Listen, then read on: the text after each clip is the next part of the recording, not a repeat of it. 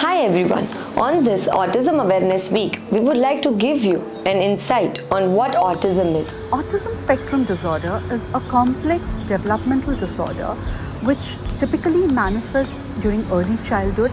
Few of the symptoms of autism in toddlers can be difficulties in social interaction, delay in communication, lack of speech, etc. It is called as a spectrum disorder because it manifests differently in different individuals with varying intensity.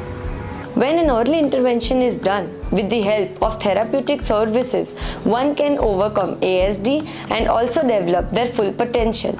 By giving early intervention, including various therapies, we can actually instill skills in children with autism so that they can be self-reliant and they become independent. Thus, we urge you to not have ignorance, rather have acceptance. And as Stuart Duncan has rightly said, autism is not a choice, but acceptance is.